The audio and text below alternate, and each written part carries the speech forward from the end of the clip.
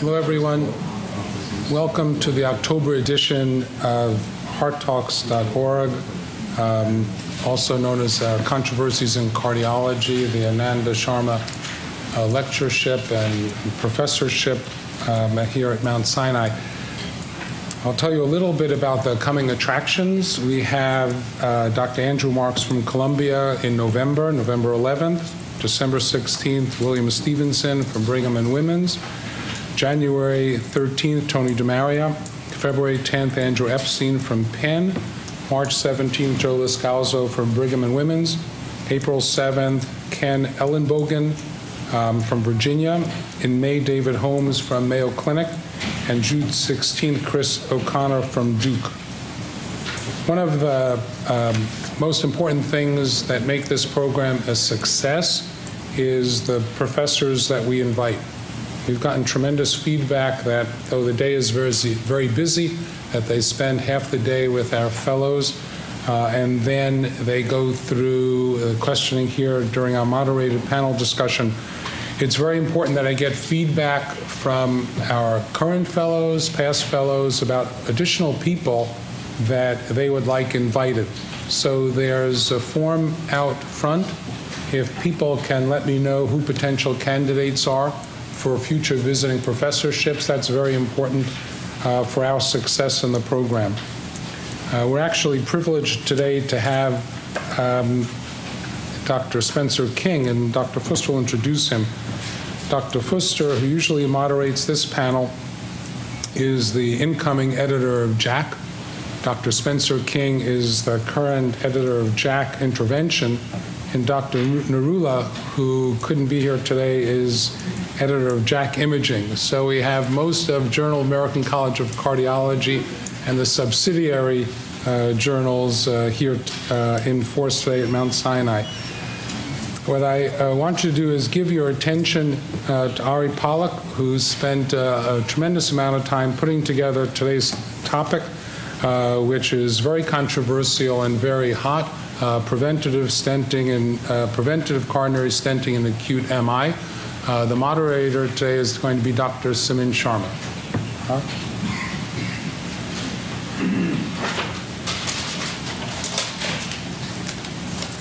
Hi, how are you? My name is Ari. I'm one of the first-year cardiology fellows, and it's my privilege to introduce the topic today.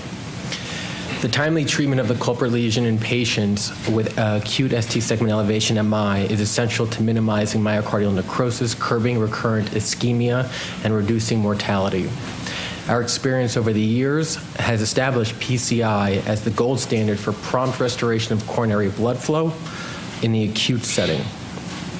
STEMI patients, however, with multivessel coronary artery disease have higher mortality rates, higher incidence of recurrent myocardial infarction than patients with single vessel coronary disease, and the presence of triple vessel coronary disease diagnosed during an acute MI portends a worse prognosis. While it can be assumed that the extent of coronary disease has a direct impact on outcomes in patients who present with STEMI, practice guidelines unequivocally support culprit vessel intervention alone in the acute setting. This is despite the fact that many patients with STEMI possess obstructive multivessel coronary disease. Emerging literature, however, questions this practice, and the climate changes we regularly witness in cardiology suggest that this contentious area may not be immune to change. As mentioned during emergency angiography, immediate intervention on the thrombotic lesion remained the primary focus. After successful PCI of the culprit lesion, several competing strategies are available for STEMI patients who possess additional obstructive plaques: immediate coronary stenting, staged PCI, or medical therapy and prevention. So I ask, why do competing strategies exist when the ACC and the AHA practice guidelines concerning multivessel PCI during STEMI clearly and prohibitively state that PCI should not be performed in a non-infarct artery at the time of primary PCI in patients without hemodynamic compromise? The recommendation is a class 3 recommendation. Is it because of the supportive literature from which we extrapolate these guidelines is suspect?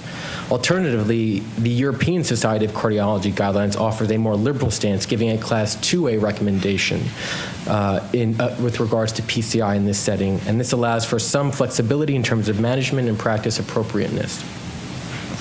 I believe it is the advances in interventional capabilities and technologies, increasing operator experience, and improved pharmacologic therapies which have made PCI safer and effective in these high-risk circumstances. This may have opened the door to safely revisiting this clinical dilemma with which many cardiologists face. Be that as it may, the debate regarding the appropriate strategy continues, especially in light of the preventive angioplasty in acute myocardial infarction, or PRAMI study, in which Wald and his group of investigators questioned the immediate natural history of non-culprit obstructive coronary disease in the midst of STEMI, as well as the value of performing preventative PCI in such arteries. In contrast to the current STEMI management guidelines and the studies which prompted these recommendations, the PRAMI investigators demonstrated that in patients undergoing primary PCI for STEMI, the outcomes of cardiac death, myocardial infarction, and refractory angina were significantly reduced in the preventative PCI group as compared with contemporary optimal medical therapy. Naturally, this investigation has raised a variety of intriguing questions. What are the pathophysiologic principles at play during a STEMI, and how do they impact non-culprit plaque?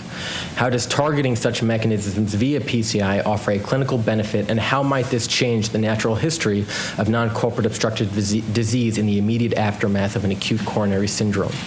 Why are the findings in PRAMI so contrary to what we already know? Additionally, if multivessel coronary disease is present during a STEMI and an aggressive strategy is preferred, does the timing of the subsequent PCI make a difference?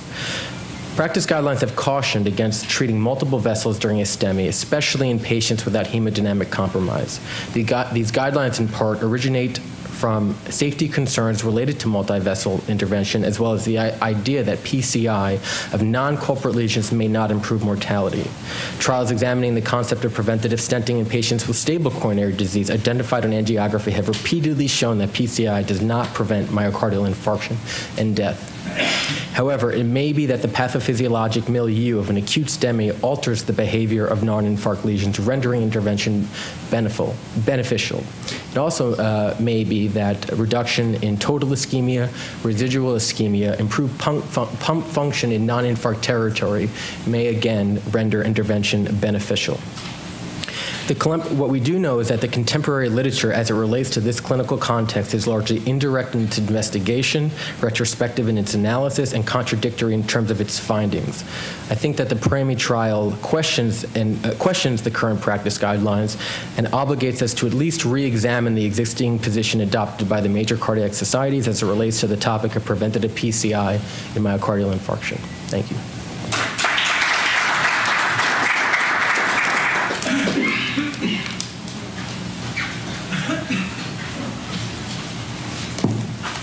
Thanks, Ari, very much for your presentation. This is an interesting topic that will be addressed in a few minutes, and I have the great opportunity to introduce the discussion of this evening, Dr. Spencer King. Everybody knows him. I'd just like to make a few comments. First of all, Dr. King was born in Charleston, South Carolina, and he attended medical college, or he obtained a medical degree at the Medical College of Georgia. And then he went to Emory, where he had his internship in medicine and then the fellowship in cardiology. Then he moved for a year to the University of Colorado Medical Center, and then soon moved back to Emory, where from assistant professor, he moved towards professor of medicine in the year 2000. When he joined Emory, very soon after the fellowship, he became the director of the cardiac catheterization laboratory at Emory. And he's very well known because he's the one who recruited Andreas Grunzig to come to this country. Something that people thought was almost impossible, but I don't know, he got the visa, he got everything, and Spencer was the real driving force for such an outstanding recruitment. Eventually, he became co-director of the American Cardiovascular Research Institute there in Atlanta. He worked a few years at Pierman Hospital there in Atlanta, and at the present time he's the president and vice chairman of the board of directors of the St. Joseph Heart and Vascular Institute in Atlanta. Now, it's difficult to go over everything he has done, but I will try to summarize by saying, in terms of positions, he has been president of the American College of Cardiology, chairman of the American Board of Internal Medicine for Intervention. He has been chair of Education and Training Committee for the World Heart Federation. At NHLBI, he has been in the study section of clinical trials. He has been, was the principal investigator and the chairman of a very critical trial in angioplasty. This is where all it started, which was the Emory angioplasty versus surgery trial. Chairman of the Bethesda Conference at the American College of Cardiology, Society of Cardiac Angiography chairman, interventional cardiology. And I can go on and on, but I think it's worth mentioning that he has been in the steering committee of, actually I had the chance to count it, of 30 MESHA trials. So he has been certainly a driving force in particularly in interventional cardiology. Now, in terms of editorial boards, he's in all the editorial boards of any cardiovascular journal that has a good impact factor. He's there, and certainly he's the editor-in-chief of JACC Cardiovascular Intervention. Now, in terms of awards, he got an award everywhere he has been, from college, internship, residency, fellowship. Then he got Osler Award, Legend of the Millennium Award from Florida Society of Thoracic and Cardiovascular Surgery, and he has given the MESHA lectures, Bishop Lecture, and so forth, of all the societies. Spencer, which is the most important, is a very well-published individual, has more than 500 papers, and he really has touched on every aspect that of the field of coronary artery disease, vascular disease, and many others. So it is a pleasure, Spencer, to have you here today. You don't need a lot of introduction. Everybody knows you. And thanks for coming. I'd like to give you a plaque to remember such occasion. And so after a number of things is given to you, for outstanding teaching, wisdom, and expertise, and the Anandi Sharma visiting professor and Simon Dack memorial lecture. You remember Simon very well. Sure do. Good. Yeah. Well, anyway, this is for you, and congratulations. This is a check. It doesn't look too thick. But thanks for coming and for spending time with the fellows today. Thank you very much.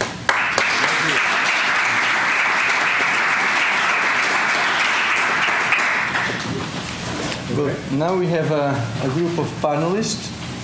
Dr. Sharma, Samin Sharma will be the moderator. I thought it was much more appropriate than me talking about the stents.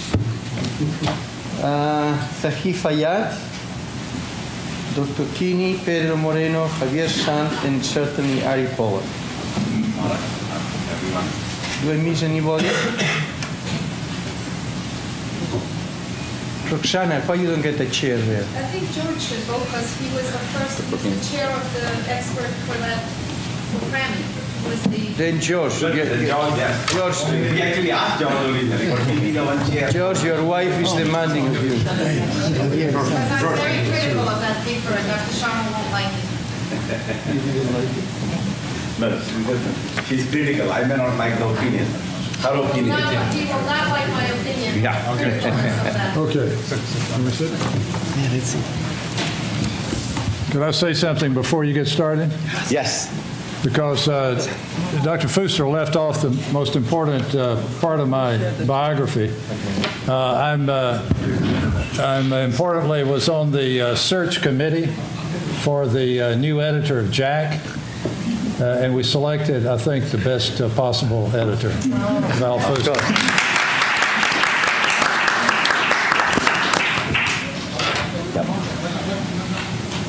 Okay, we got got the chairs for everyone.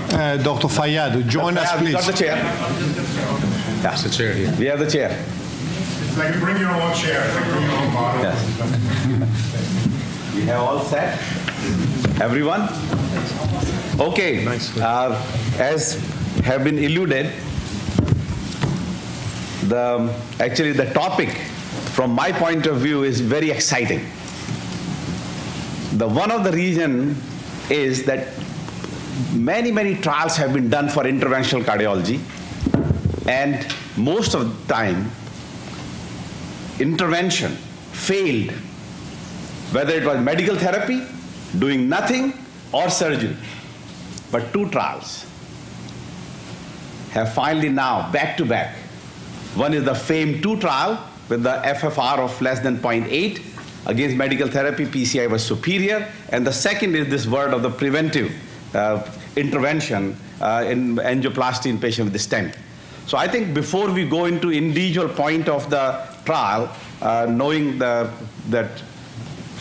Dr. Spencer King, with the great knowledge and experience about the subject and so, just to, as you heard earlier, the idea was that patients who have multi-vessel disease, not in shock, because we know that patient in shock gets the PCI of all the possible vessels at that time because of the hemodynamic instability. So not only one vessel, you do multi-vessel.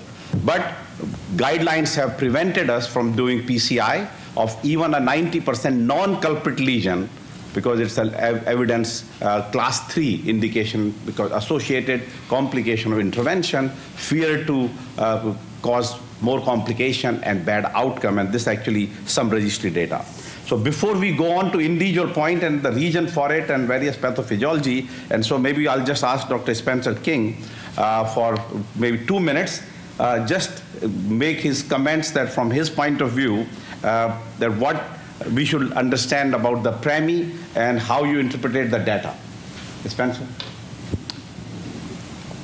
2 minutes. I don't know if I can do it in 2 minutes. I would say that I come from the point of view that a reperfusion was good for myocardial infarction, that opening the artery was a good idea. And we saw that with thrombolysis, we saw it with angioplasty, then we saw it with stents, and finally drug-eluting stent added a little bit, not much, to that.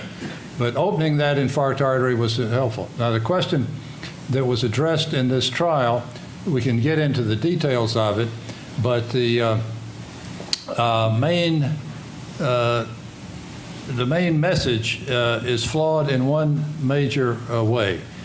This is a trial of a strategy of opening only the infarct-related artery versus opening other arteries, but a very common strategy that was employed in New York, and we published this from the registry of your patients, allowed for a staged procedure. That is, patients judged to have important lesions through whatever mechanism, sometimes judged by perfusion imaging, sometimes judged just by the angiography, but a judgment made that not only the infarct artery, but something else needed to be opened, that was done in a staged procedure.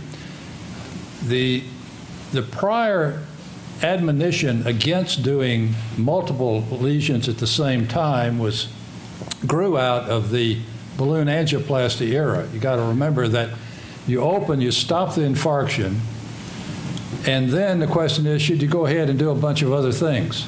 Well, in this heightened thrombogenic milieu, you really got in trouble if you did balloon angioplasty. Now, did stents change all that? And that really wasn't investigated until now. But missing from this current trial, we'll talk about it more, was the fact that important other lesions were not allowed to be opened electively in this trial. So just understand, this is a bit artificial, the way this thing is structured compared to what is done in this hospital. George? Yeah, this is a great topic. I must say that the hospital, the healthcare system that this study was done indeed discourages to a certain degree or creates long waiting lines for outpatient follow-up, both in stress testing as well as in PCI. I must say at the same time, though, that even guidelines in the United States are discouraging to just schedule a stage intervention after an AMI, and therefore you need again to have a stress test. So we're drifting a little bit down the pathway of creating a lot of delays in this system as well. So we have to take this under account. And the key point of this trial, as actually presented at the European Congress, I had the chance to be appointed the official commentator. I have a lot of discussions with investigators because really a puzzling result. It turns out that this was a selected group of patients in the end of the day. It took them a long time to accrue, and the most important aspect in my point of view was however they chose that, this incremental PCI took about 15 to 20 minutes. That was incremental time to do the job. So, and it was obviously very important vessel because the investigators passed about so many other cases which they didn't even enroll. So somehow they felt that there was another lesion, and at the same time, this wasn't a, crazy interventional case with, embarking in a rotablator of different stents with bifurcations, etc. Something that somehow they felt they could safely perform in a rather speedy fashion.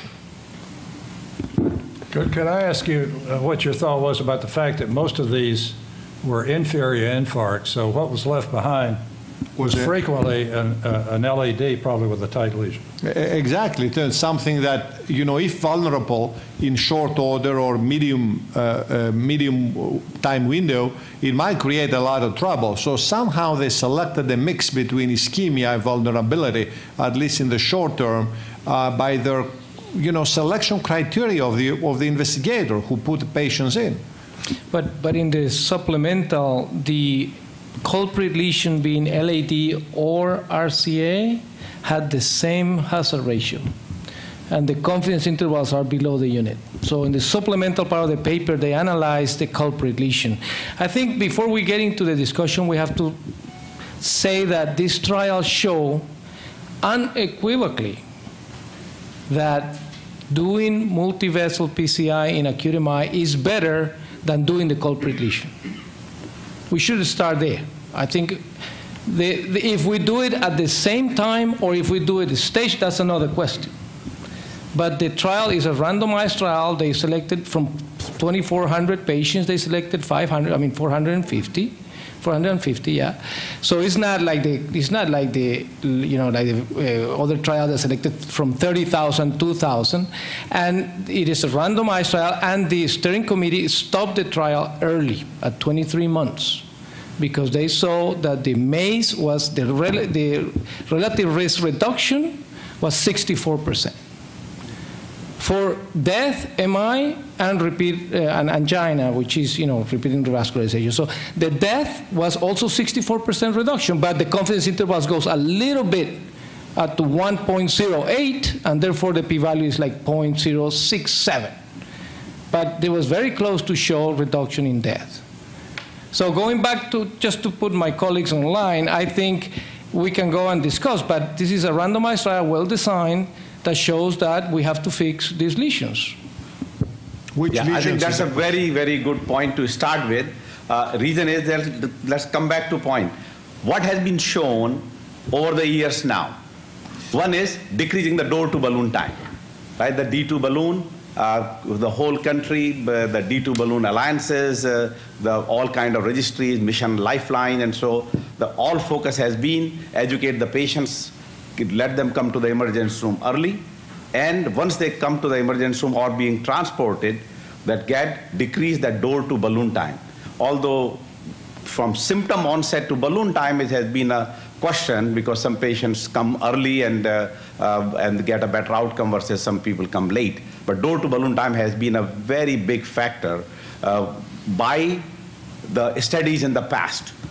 just to precursor to this paper, there's also the recent study from ACC, from Cath PCI registry, showed that we have done a tremendous job of decreasing door to balloon time from median of 93 minutes to now mid-60s. But in last 5-6 years, the mortality has been flat. In hospital or 30-day, around 3 to 4%, has not changed. So therefore, just to have something to make a very important impact has to be really effective strategy. And so the really effective strategy, as mentioned here, is you have multi-vessel disease. Even if the 30% were LAD or 70% were RCA, that's a different story. But the key is that you have multi-vessel, you did the PCI, it decreased the event at about 2 years of follow-up of death MI and of course the refractory angina. Refractory angina you can understand, but death and MI and both combined were significantly lower.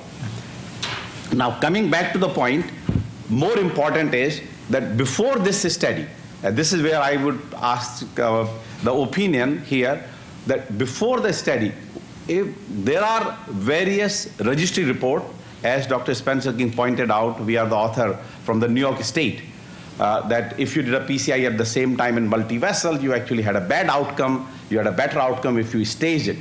But all these, that how do we say that what were the differences in other registry data? Similar data came from Horizons AMI in multi-vessel anytime, because in US, people don't do the multi-vessel PCI, but in other trials of multinational that outside the United States, the PCI of more than one vessel is routinely being done. I can tell you it's being done in India. The biggest factor there is the cost and patients' compliance coming back for the second intervention. So various regions, people do, despite the guidelines in the ACC guidelines to the contrary, but multi-vessel PCIs are being done. So I think the most important issue probably from our point of view, and I will take the opinion of all in the sentence each, that why multi-vessel, ignoring the results of the primary trial, why everybody feels that multi-vessel PCI at the time of STEMI should not be done, or why it is harmful. I'll start from Anu and go everyone. Yeah, I think based on what has already been discussed, why it should be done and why it should not be done. Once the culprit vessel is opened and we know patient is stable, and we have achieved the goal, which is, patient has a good blood pressure, EKG has come down, patient is chest pain-free. Now we see an incidental another lesion. All depends, I think, what has been just discussed to say, should it be done, should not be done. If it is simple and you can do it within a couple of minutes, go ahead, fix it, versus something that is complex and you need multiple stents, extra dye. I think you should think twice. We also know in this kind of patient who has been unstable became stable just because you opened the culprit artery. You could make the patient again unstable trying to do so-called simple lesion. So therefore, your point of view not to do the second vessel is that is the patient, you can make a patient now relatively stable post-PCI in a STEMI patient unstable by the second artery. Yeah. Right? That's basically the logic. Pedro? Yeah, you increase from 200 cc's of dye to 300 cc's of dye. You increase from 45 minutes to 67 minutes the time of operation. And these patients are unstable. They can be hemodynamically fine, but they are going through an acute MI. I think opening the vessel is what, as Spencer started this conversation, is the objective of the acute MI. What is not allowed is to not do the other ones in the stage procedure, because all these things that we have to prove ischemia and we have to, that this trial show that is not the way to go. This is the point. No, the trial is separate, but question is from your point of view, it should not be done because of the extra contrast volume, extra procedure time. And the objective is to open the artery. This is it in acute MI. The other vessels can wait, but cannot be forgotten. Yes. So I thought it should not be done. I thought Pedro was taking the other position, but he's changed in midstream. Yeah. I'll explain my position. Let me first of all, about this door to balloon time. I agree that probably knocking 10 minutes off the door to balloon time is not going to do anything dramatic, but the increase in mortality, or the flat and no decrease, is probably due to the fact that you're doing tougher patients now. I don't think it's failure of the reperfusion or whatnot. The shocking thing to me about this trial is the outcome of the control group, or whatever you call the group where they didn't get other vessels done. They're really bad outcomes. I mean, you would be embarrassed to have these outcomes in this hospital, particularly with mostly inferior infarcts. I mean, so it's very concerning that they did with this protocol, did one vessel, left something behind, and so my view is that for patients who need another vessel done, you should do it. And what is that? It's not. There's not a formula for it. It's not an average. It's something about this. If you have an inferior infarct, you have this. Maybe a trivial inferior infarct. I don't know. Maybe you knocked off the PDA, and you look, and this person's sitting there with a 90% proximal origin LAD, TIMI 2.5 flow or something. I mean, of course, everybody would do that. I mean, the guidelines don't apply to everything. They're guidelines. So common sense would say, absolutely, you do it. On the other hand, to expand this to say you got a big fat anterior infarct, total LAD, you rush in there, you open the artery, and you look, and okay, they got two marginals, they got a distal right. You can start mucking around with all that. You've solved the immediate problem. The immediate problem is stop the heart attack, and then these other things may not be as important. So I think individualization is the answer. So from your point of view, it is okay to do it? If it is a 90+% lesion? My point of view, the one I described, I would do, yes. Okay. George, what will be the reason not to do it? The reason not to do it is well spoken by Anu, is a lesion complexity, dye, and radiation risks. And also the guideline, it was class 3. So it's not so easy to just go left and right and class 3. But I must say that we have gone way overboard, even including as a class 3, a super proximal big LAD, exactly as Dr. King described. That was still class 3 by interpretation of some people, and was drawing a lot of criticism. So sometimes we were like, okay, this is crazy not to do it. At the same time, had even our fellows next to us say, that's class 3, what are you doing? So I think to a certain degree we had gone way overboard about questioning PCI. So we needed a study like this one to normalize this.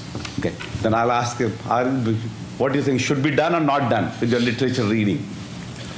I mean, as some of the other panelists alluded to, I think the context is everything. I think, as Dr. King pointed out, if there's a very severe prox LAD lesion that is not quote-unquote culprit, I think most people would feel comfortable that perhaps intervening on that lesion may portend in the short term a benefit, especially if it's serving a large territory of myocardium that may or may not be jeopardized. So I think that, again, the context is everything, and if somebody doesn't get better with intervention of a culprit artery, you need to search for alternative mechanisms and alternative lesions that may lead to clinical stabilization. But I don't think this is an instance where we should just open up everything, as has been alluded to. Okay. Javier, yeah. I just have a question for the panel. Do you think that the benefits in the trial would have been different with a staged approach? Yeah, I think that will come back to that point. That will definitely be the question. But I think question for you and Zaif will be that is there any negative of a non-culprit PCI at the time of STEMI? That STEMI, you already have done the PCI, you're embolized, little myocardial stenting, some microvascular obstruction, and now you're working on the second vessel, and now you're creating, we know during PCI, the lot of distal embolization occurs, side branch closures do occur, microinfarct occurs almost in 30–40% of cases, whether it's a distal apex of the distal area or to the side branch and so. So could it be another reason not to do is that why to create? Unless it's it's a less than TIMI3 flow. So we are not talking about less than TIMI3 flow in a vessel. It's a 90%, 70% lesion. As you know, in the trial, any lesion more than 50% felt to be suitable underwent stenting, underwent procedure. So that's a different story. But key is, and we are excluding the patients with a different vessel, with a non-infarct related vessel with a less than TIMI3 flow. But the question is, it's a TIMI3 flow and 70-80% lesion. That how can we substantiate on this statement by opening this non-culprit vessel now? Distal embolization, further microinfarction could be troublesome. I mean, I think, Samin, you answered your own question in a sense. I mean, you really, in terms of touching it, if you read, and hear Renu Vermani talk, she really speaks about, if you don't have to touch it, don't touch it, because you are going to create, some problems. So as an observer and reader of this, I will say, try to be cautious and not, conservative in the sense. Yeah. Yeah. I mean, I think that hypothetically it would be very possible that when you are doing an angioplasty in a different vessel, you're damaging the myocardium of that vessel. And with MRI studies, we have seen that in stable patients that you have microinfarct that you can see in the territory. Clearly, the trial doesn't show clinical harm; it shows clinical benefit. So probably those are not consequential or those are not clinically important. But I would think that I would definitely like to see what is the potential mechanism why this strategy can be beneficial. Is it because it increases the contractility of the remote zone? What happens if that remote zone that is helping the infarcted area gets another infarct because you did an intervention in a vessel that you didn't need to? So I think those are the questions that I think would be very interesting to solve. But at the end of the day, the study was positive. So you cannot say that those theoretical infarcts that may have happened had a very strong clinical impact on the patients. No, that's a very important point. And before the study, the mindset of us as an interventionalist, and of course that is just based on the various registry data, there was no randomized trial until this. There are actually 2 more trials ongoing at present. But until this was the first randomized trial, the mindset has been eluded that by doing the second vessel, non-culprit vessel, you may cause more hemodynamic instability, additional contrast, additional rhythm disturbances, and microembolization. The contrary, in the trial, actually, when you did more than one vessel, you of course gave more dye. You have more fluoroscopy, more X-ray exposure, more procedural time, yet it was beneficial. So therefore, what has been the total, our usual notion that by adding some complexity of the procedure may harm until it was put to the randomized trial basis, and that was exactly the PREMI trial was, that rather than you wait for a severe ischemia and just do it at the same time, and feels that interventionalists can do it. I mean, it's not that every patient underwent with a multi-vessel disease. They have contraindication, left main or left main equivalent, not a total occlusion, very complex case. So those cases were not done. But it's a routine, easily fixed non-culprit lesion rather than wait, because we have been waiting for the guidelines what to do with those lesions. As mentioned earlier, the ACC guidelines are very clear for the non-culprit vessel, that perform the PCI during index hospitalization of the culprit vessel, and the non-culprit you intervene during the hospital admission only if patients have unstable syndrome, otherwise you discharge. After patient discharge, the patient comes back for stage intervention for ischemia or symptoms. So clearly that routine which we used to do in the past, LADMI, there is a 90% RCA. We used to schedule those patients routinely for stage intervention. When this focused update came last year with the clear guidelines that routine PCI in these patients, even your significant lesion is not indicated, has to be guided by symptoms or by ischemia, we change our practice in our cath lab. Now, clearly, there are a lot of concern on that issue, and people don't want to wait because of lesion. You tell the family they have significant lesions. Many patients overreact to it. They come back to the emergency room early and try to get lesion fixed. But those are the various which you can't explain various factors. But what clearly was shown in this study, that if we have the strategy of not doing the PCI of the non-infarct artery unless patient has not only refractory pain but ischemia documented by non-invasive testing. So we went farther, means really the maximum medical anti-ischemic therapy and ischemia, and then patients underwent PCI rather than routine stage intervention, which is many people do and with some symptoms, and we bring the patients back. So that point here is, I think, is a point of discussion now, is that whether the strategy which seems to be shown superior in this study of do all vessels at the same time or just stage them rather than only do when there is a refractory ischemia to the highest level of failure of medical therapy and significant ischemia non-invasive testings. So the second strategy, which is not tested, will require a lot of discussion, and that actually in the kind of a usual practice in United States. Spencer? What we'd love to see in this trial is a mechanistic explanation for the outcomes. We would love to see, in fact, that the lesions left behind that would have been randomized to be done caused the trouble. We don't know that. We have no information about what caused the trouble. We know there was trouble. I would rephrase it that this trial doesn't prove that that immediate angioplasty, immediate stenting of multiple lesions improves things. I would say that leaving leaving important lesions behind and not investigating them further may result in bad outcomes. That's the way I would look at this, because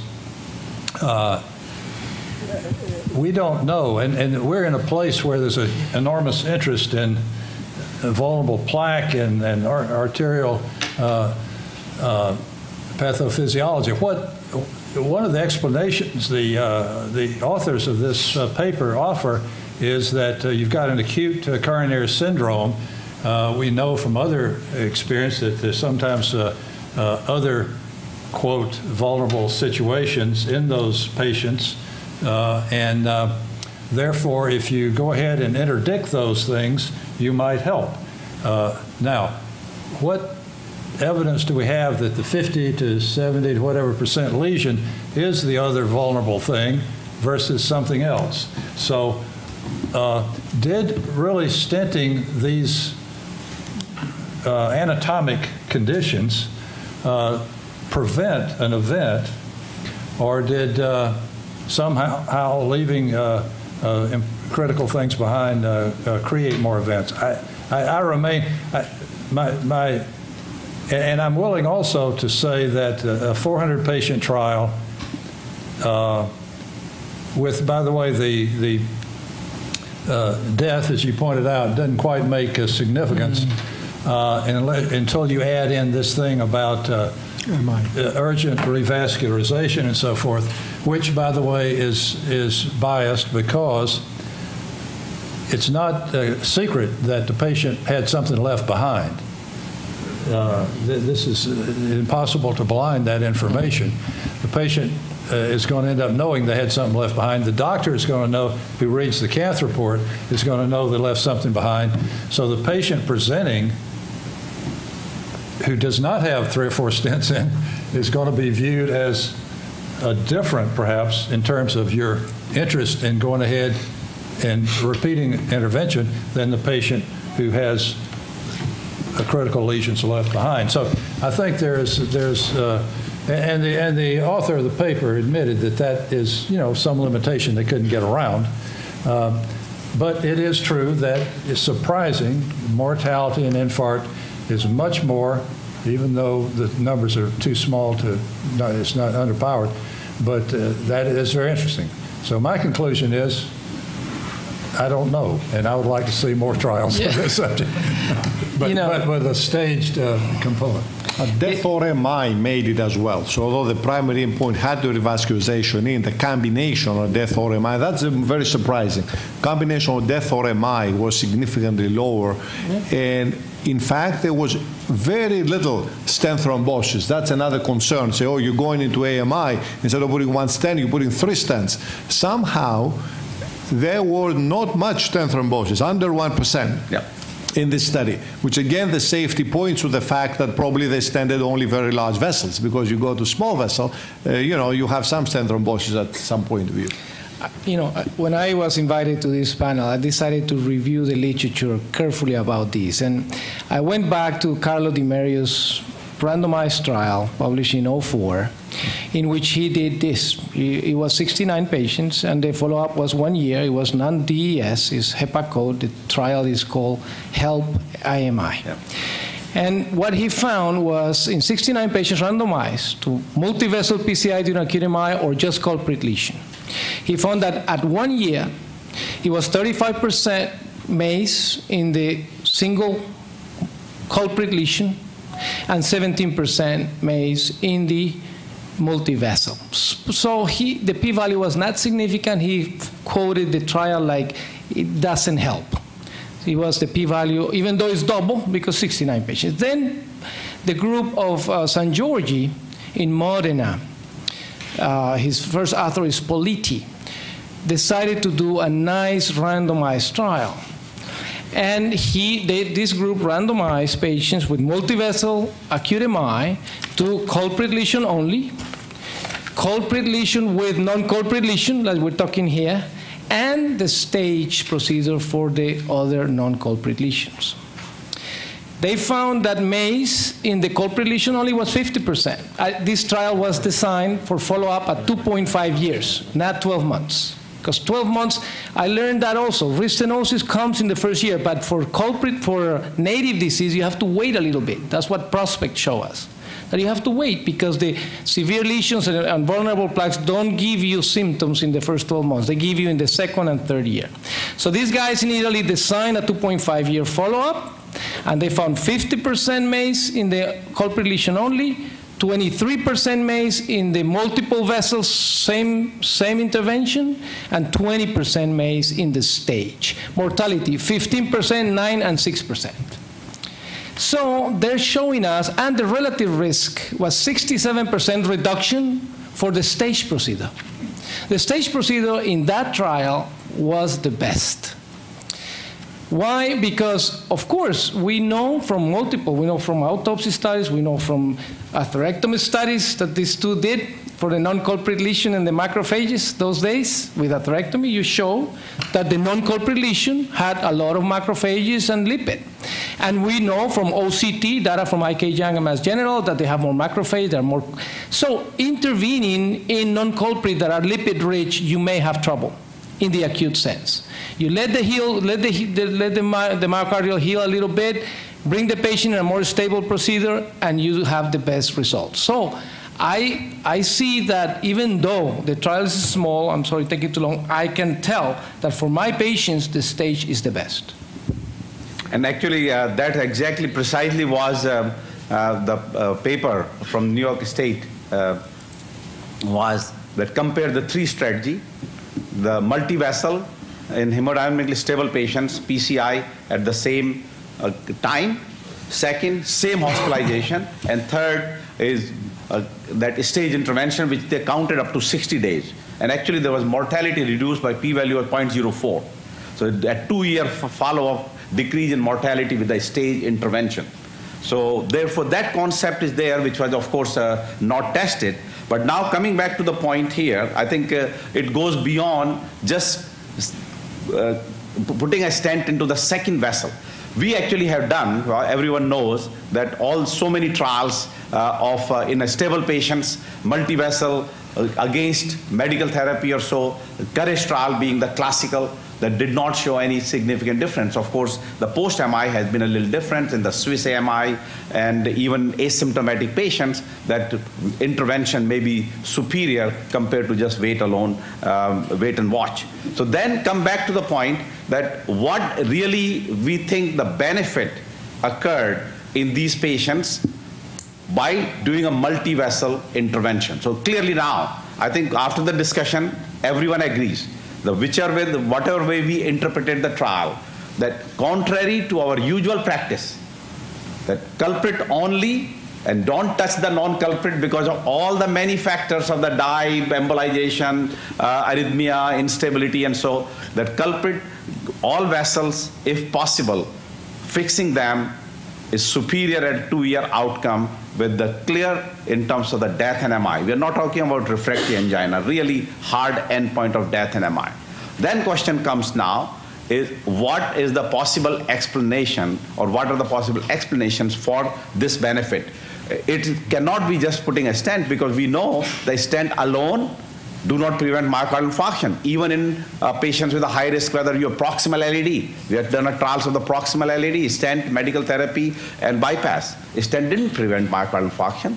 So there has to be something more than just stenting in this study. So I think this is the next point of the discussion now has to be that let's assume the trial is positive. What do we think from our point of view, or each of you point of view, that one or two important reasons for this trial to be positive? We'll start from this side again, Anu. The why trial is positive? Okay. Difficult to answer why. I mean, all this has been discussed already.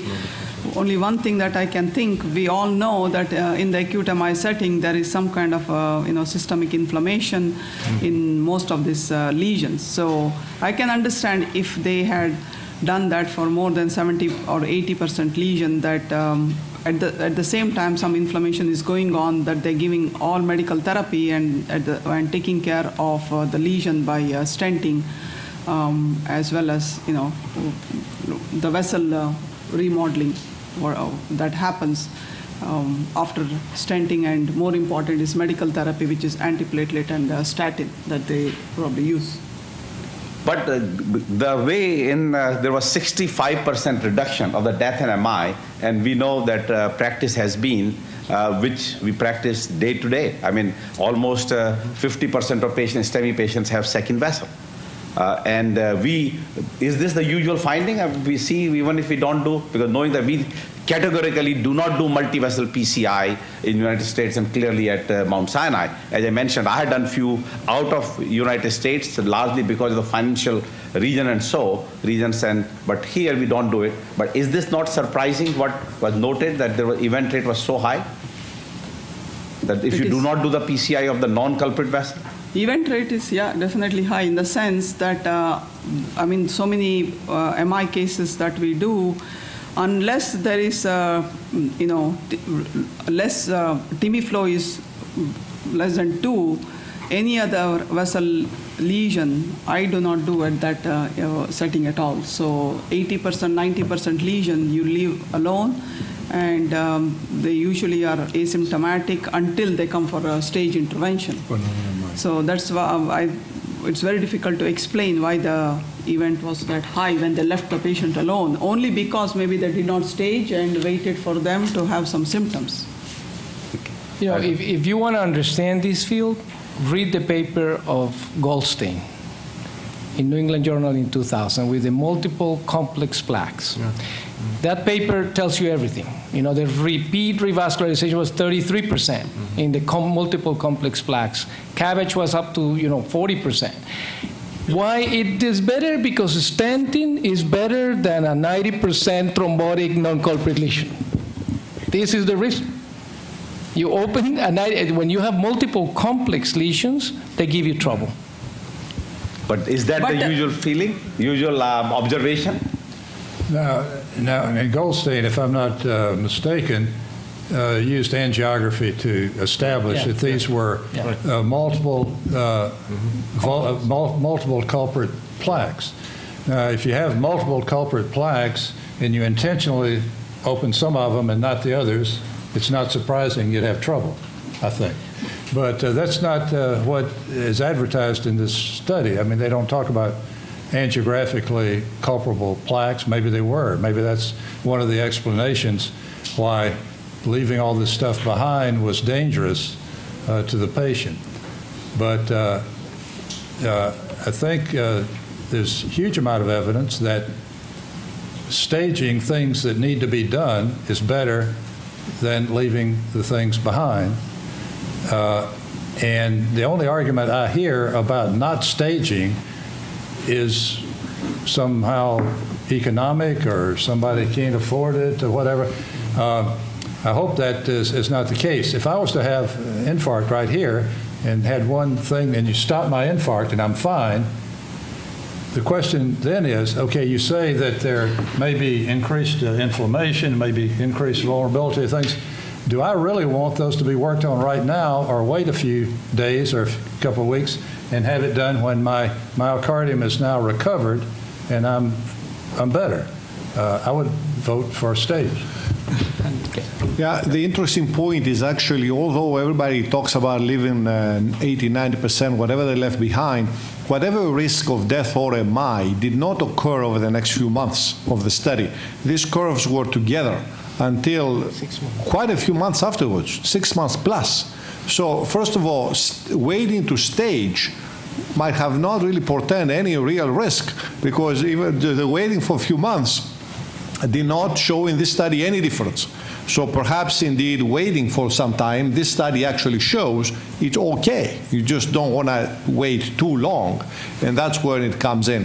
But ultimately, I'm also surprised by the high degree of death or MI in this study, and I think that somehow we have to come to the mindset of the British interventional cardiologist, that nobody has rotablator, so that's out.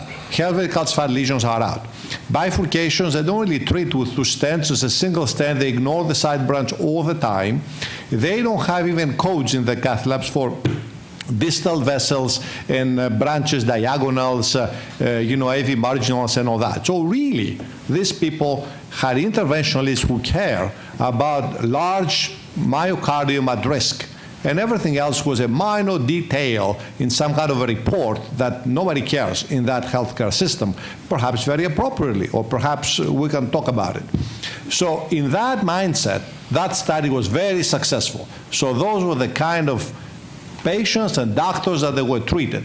If someone tries to, repeat the same miracle by fixing a diagonal here and there, I think they're going to be very surprised that they're probably causing more harm than good.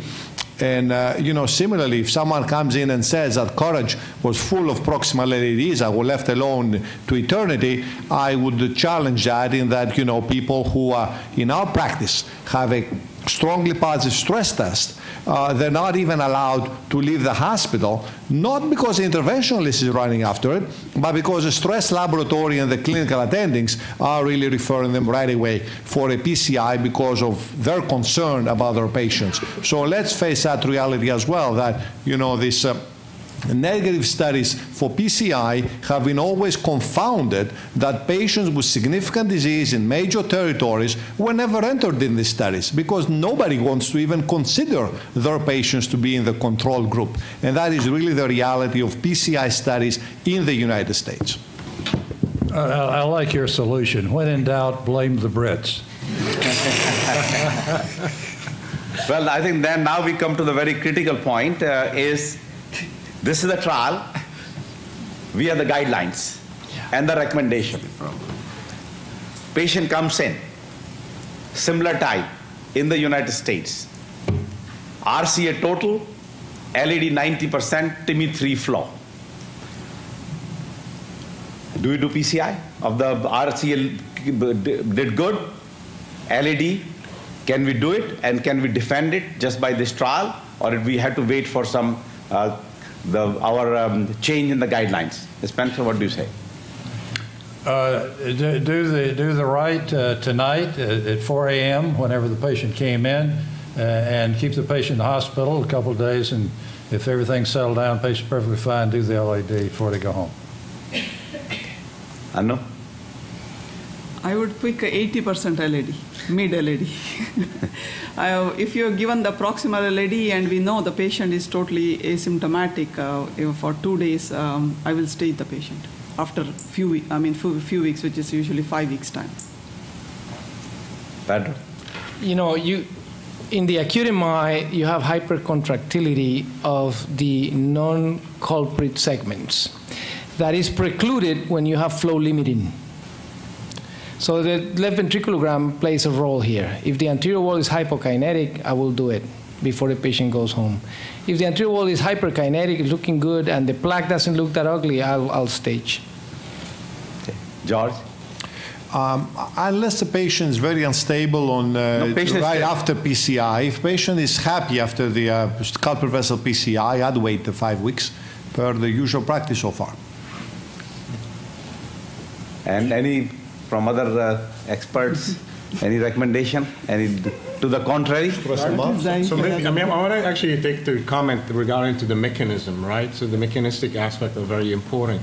So paper by Narendov and Swirsky from MGH, basic science, basic study in animal models showing that after myocardial infarction, the pro-inflammatory macrophages are extremely present. So the whole aspect of trying to find the link related to inflammation and having a way to understand how can we actually treat this inflammation, that would actually be extremely helpful, to the field, moving forward. I'm very puzzled by the aspect of what is the stent doing to that lesion. Is it really making it less inflammatory? I'm not aware of anything like this. Maybe there was a selection bias in these patients. It was a little bit alluded to. Maybe some of these patients did have a character of a lesion that somehow was more amenable to these kind of aspects. So it's a lot of questions, obviously, that come to mind here.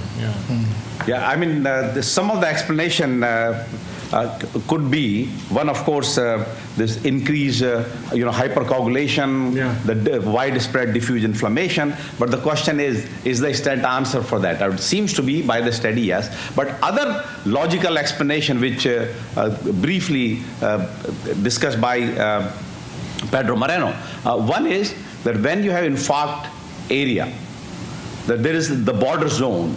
The recovery of the border zone is dependent on the blood supply, whether it is also further compromised by the stenotic lesion of the non-infarct related. So one of the mechanisms could be that by opening the non-infarct related, that you have improved the overall, that border zone area and decrease the infarct size. Because now, there is despite having some embolization, we know that PCI may have microembolization, but improving the blood flow to this to the area and decreasing the infarct size may be another explanation that why stenting at the time of STEMI was beneficial compared to just don't do anything or do it only when the symptoms are refractory. So I think we'll open this question, for the audience here. But overall, just to sum it up, that at present the guidelines are for multi-vessel PCI, and here there is a split. It's still with two, actually 2.5, I would say, because one was during the same admission. That is still, we as an interventionalist do not want to change the practice despite what was noted in the study. That just because of the way, maybe it was just the first study of its kind, very little of the HEPACOT HELP MI study by in England, very small. But the key is that we probably will need to wait for the trial results of other studies, and of course, more importantly, change of the guidelines. But we still continue to, it will be fair to say, that continue to perform the PCI of the culprit vessel. But if we are very kind of uneasy because of the appearance of the second vessel, that maybe do a PCI during the same hospital admission on day 3 or 5. Otherwise, the practice of staging, that is what we have been doing at present, will continue until some other study comes up with different results. Now, if we have second study, says the same, comes up with a similar outcome, probably the statement may be different. Any from the panelists, one wants to make it any statement to the contrary, or? I think the data from the state shows that if you do multi-vessel in the same acute MI setting, you increase mortality. This is published, you're the senior author. There was 0.9% in the culprit vessel only and 2.3% in the multi-vessel in the 30-day mortality. This is in hospital. But so, that is all in the registry, yeah. Yeah, the registry. It's okay, but it tells us that, you know, if you, it's just you cannot jump all of a sudden to do 3-vessel PCI because the English people showed it. I had a lot of respect for the English, but it's getting a little tough. British, not only English. Yeah. I think you know, I very much like what's done in New York State with the registry. I congratulate you for still putting up with that. But it is a registry, and you know, the fact it's not completely surprising that patients you do multiple lesions in might end up doing worse, because these might be the patients that you think you had to do multiple lesions. So selection. It's very hard to control for that. Okay, any questions? Yeah, Dr. Fuster in the front. I just have a sense, first of all, it's very strange that usually 5 years, only 400 patients enter. We still think there is a selective. The question is, the results are true. What patients they selected, in my view, what they did is they selected patients in which the second lesion was very visible and was very severe. Visible and severe. And I think that Pedro Moreno is completely correct. I think what you do when you have a visible lesion that is severe is you improve the collaterals to the infarct area. And that, to me, could explain why you have the number of deaths decrease significantly. So I think there is a very high selective patient. And I must tell you the following. If I have a patient that I send to your cath lab and has an occluded RCA and has a 90% proximal LAD, I would tell you to open the LAD. I would tell you, I'm not talking about guidelines, I would tell you to open that LAD thinking that that LAD is critical to the counter artery. And I think that's what the patients that were selected in the study, that they saw something feasible and severe, and then they randomized. When the patient was complex, like in the New York State, if you start fooling around, opening arteries that are bifurcations and so forth, then you end up with a great problem. So I think the study is a selective study in which everything is clean to be successful. Anyway, this is my view. No, I think that's the point you clearly felt, that by opening the multi-vessel, one of the mechanistic region is not just putting the stent. I don't think the stent answered it. I think the answer basically was that improve the collateral, decrease the border zone infarction, and decrease the infarct size. And because the flow was basically obstructed. Yep. So I think I really enjoyed everyone's comments, and I agree. And it seems to me that everyone has really thought out the literature. But I think very important trial that you didn't talk about, which I believe is the definitive trial in this, is called the COMPLETE trial by Shamir Mehta, who is leading the trial in the McMaster University. Will be 3,000 patients to be randomized with multi-vessel disease at the time of STEMI, to be randomized amongst 150 centers around the globe, where they will be randomized to complete revascularization with staging. You basically do the culprit vessel and you stage versus ischemia-guided. You do the culprit vessel and you send the patient out with an ischemia-guided therapy, not with leaving them alone and doing nothing to them. So I think very different than the way this approach was done. It was an all or none phenomenon here, where you treated everything in a certain number of patients, selected patients, versus doing nothing to those same patients, which I think what PRAMI investigators did, versus this study, which I think is a very well thought out, highly intellectual study with objective reasons and ways to be able to translate it. When we asked Dr. Wald, who are these patients that you actually included? What objective criteria did you have to include these patients? He couldn't tell us. Our interventionists felt they can do that. He blamed the Brits, not us. So really, and frankly, it's a difficult study because it's not translatable. There were no objective criteria to say, here are the patients, a syntax score, FFR, something that we could hang our hat on to choose the patients to move on to do multivessel intervention. They failed to do that, and I think that's the biggest problem with that study. Yep.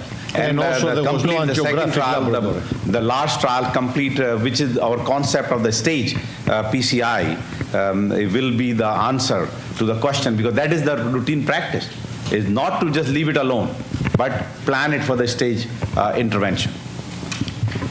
Any other question from the audience? So it looks like that it's a field changing. Of course, Dr. Fuster mentioned that maybe we'll change some our practice pattern. At present, we do only culprit vessel, but we will entertain anybody's suggestion and request to do more than one vessel in a multi-vessel PCI. But I think overall, I thank all the panelists and Dr. Spencer King especially for spending the day, and everybody, all of you to be here. Thank you.